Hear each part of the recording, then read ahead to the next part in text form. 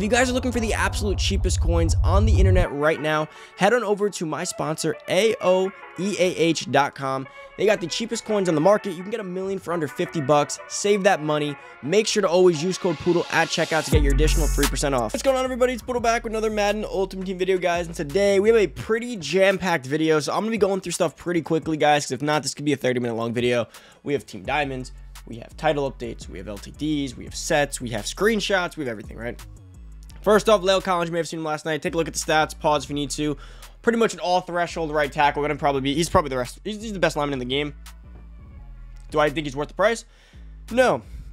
A lot of coins for an LTD right tackle that you won't really get to play with because you don't get to control him, right? Next, you have Harold Landry. He's actually really good, although people were trying to talk crap. Powered up with everything. He's going to have an 89 speed, 90 excel with 94 finesse move out of the right outside linebacker spot as a speed rusher. That's just crazy. He's going to be the best. He's going to be the best finesse rusher in the entire game and the fastest at that. Like that, he's a good card. Hey guys, so we got the zone patch. Finally, we have some patch zones. We needed this. This will definitely change the game a lot. Tuning to outside cover 3 deep zones. Giving up too much space versus corner routes with no other vertical receiving threat in the area. Tuning to cover 3 deep zones versus bunch flood concepts. Tuning to outside deep zones to better anticipate threats coming from across the field with no other threats to their zone. Resolved an issue that flipped play art when baselining and choosing a new play. Addressed an issue with class progression when the player lock is in on the face franchise. So pretty much cover 3 zones. That purple outside and the blue outside should not be coming down on the vert trips. At least we hope. That will be remains to be seen. I do want to touch on here. I'm trying to throw this back in. Is that with this title update, it may just sound like a bunch of like nonsense on the screen. This may end up breaking some other things. You have to know that too. Typically, guys, when they do try to change things, they do break other things, which is why sometimes I feel like they're reluctant to like try to avoid not touching things. So it's gonna take some more time. There'll probably be a follow-up patch in like a week to 2 to 3 weeks that really just like tunes this one up, because there's a chance by fixing cover 3 they may become too dominant or OP. It may break cover 2.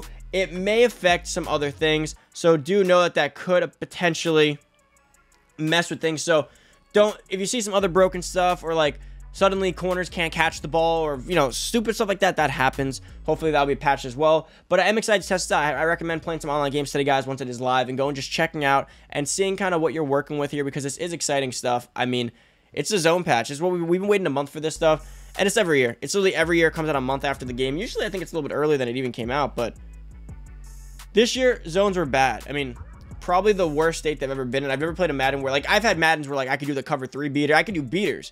But this wasn't even this was just, like, streak the ball at in a certain formation, which is auto touchdown. Last year, there were ways around it, like, playing over the top or protecting the sticks. Like, this year was just, like, you did that unless you used it. And even then, you still kind of got beat. It was just, and without the way the zones play, even if you used it, that means you have, like, 3 guys, 4 guys deep, and now the whole underneath game is just there. So unless people are being dumb and completely trying to just burn you, it was tough to play online competitively. Hopefully this does really improve weekendly, because it was annoying, because playing weekendly kind of sucks. Is first off, you're trying to get a good record. Second off, whoever has the ball after half can just literally chew. I was literally chewing clock after half, which I've never done in Madden before, and that's it. It was just a matter of, like, it was more like a time possession game now instead of like a chess match, right? It was like, okay, you're gonna score, I'm gonna score, but I'm gonna score and not let you score afterwards because I'm gonna take the clock up. But that's about it on that front. Let's head into the rest of the stuff. Next, guys, we have the team captain upgrades. We actually do get some +1s here with the new team diamond drop. So make sure you guys do go ahead and upgrade your guy tomorrow when it is available. Now, when will this be dropping? They said anywhere between 12 p.m. Eastern time to 5 p.m. Eastern time, give or take. So pretty much, or 4 p.m. So it's not dropping at 10:30, so don't expect it to.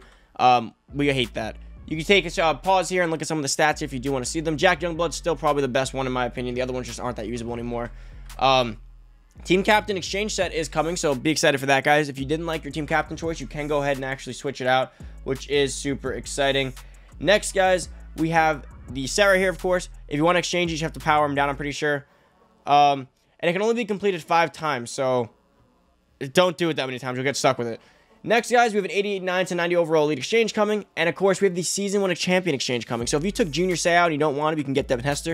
If you took Devin Hester and you have too many wide receivers, you can go take Junior Seau. So either way, it's good to go. Here we go with the Team Diamonds. We got Ricky Williams. I'm going to go through key stats again because there's a lot of cards. Key stats here. I'm pretty sure he's like obese and he's really heavy, and that's good for this new game. 90 speed, 90 trucking, 92 break tackle. That's really the highlights there. Aaron Glenn, cornerback. I think he's 5'9", so too tiny, but really fast. But doesn't get like any threshold besides maybe man powered up. Kevin Folk, garbage. I didn't like him in Superstar KO mode. I hated it. I was LSU almost every time, and I was stuck with him. Too slow. Thurman Thomas, actually a really big name. Great receiving back. Low carrying, low trucking. Well-rounded. I wouldn't say he's, you know, he's not like a meta back.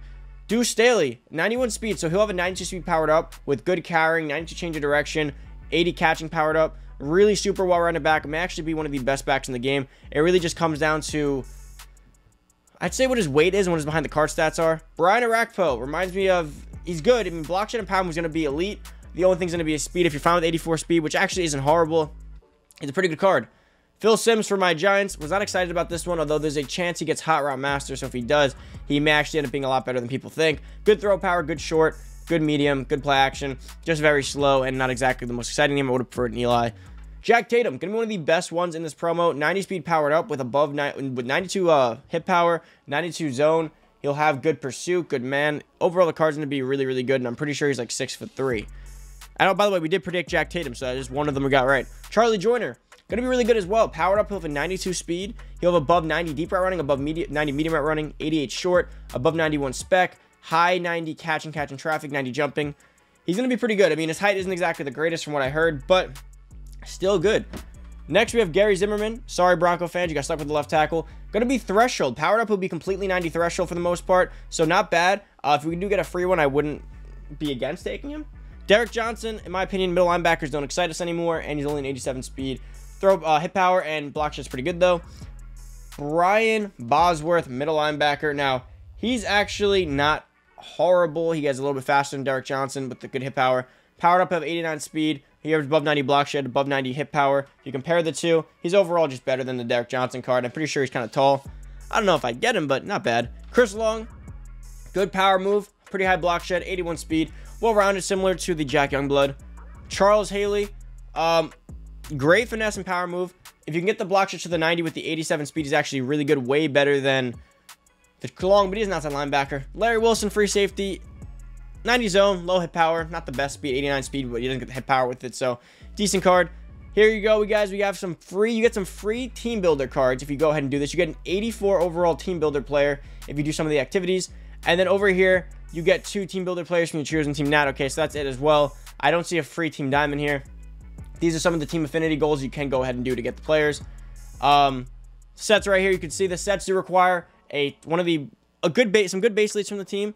It's going to require Superstar MVP depending, and it does require both their team builder cards. So if you do want to go ahead and create your play, that's what the free team builders are for. And then it requires gold, and at the end, an 87 to 88 overall player, which does kind of suck because that is a lot. That's expensive. I mean, that alone is going to take up, that makes the set right there alone anywhere from 80 to 150k, right? Like automatically 80k. The team builders are going to be another 40. This makes the set really expensive, so it really depends and remains to be seen how good this set really is. But yeah, guys, that's about it for the video. Hopefully you guys did enjoy. If you're into the channel, hit that subscribe button, turn that noty bell, give this video a big thumbs up as always, guys. And of course, if you guys have any questions regarding Team Diamonds, comment it down below.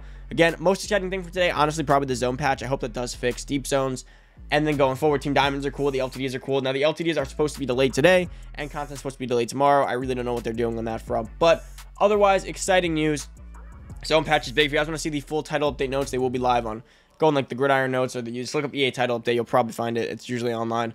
But yeah, guys, hopefully, we'll get the rest of the Team Diamonds tomorrow. That was not all of them, so hopefully I can see some other predictions tomorrow. Some other big names I'm still looking forward to, especially the Master. The Master's going to be super exciting, so let's see what that is. But yeah, enjoy the rest of your day. I'm out. Peace.